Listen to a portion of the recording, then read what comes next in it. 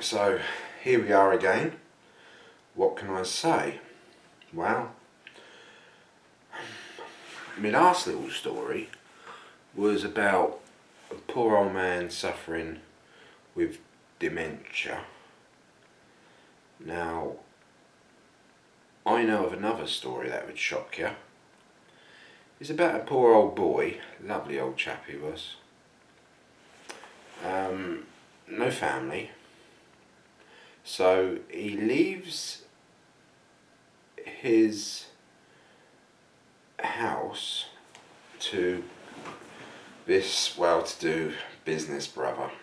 And then one day I call on him, this old boy, and he tells me he's all upset and all worried, you know. He's written a will and he don't know why he's done it. He's all unsure.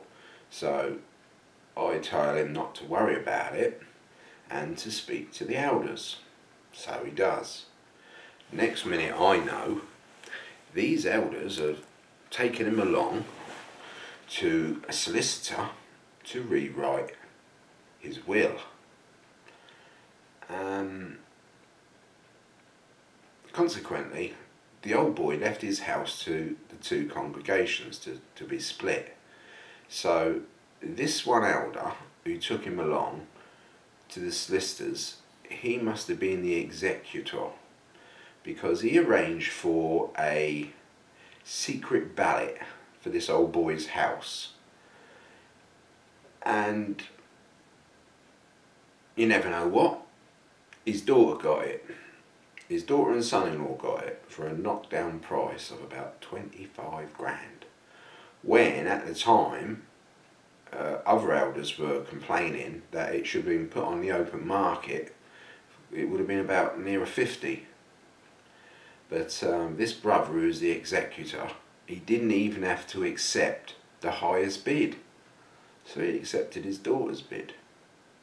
It is all very, very fishy. And consequently, two congregations, instead of getting 50,000 quid, only get 25,000 quid. So 50% stolen, really. So got loads of these stories, and I know the account servant at the time, and he's got all the very fine details.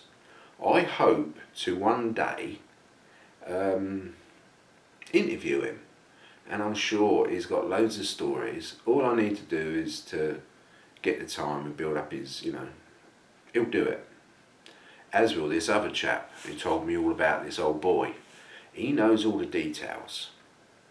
Anyway, hope this shot is better because it's taken with my camcorder. The other one I felt weren't so good. So, giving it a try. Back with you soon. Secrets from the Watchtower.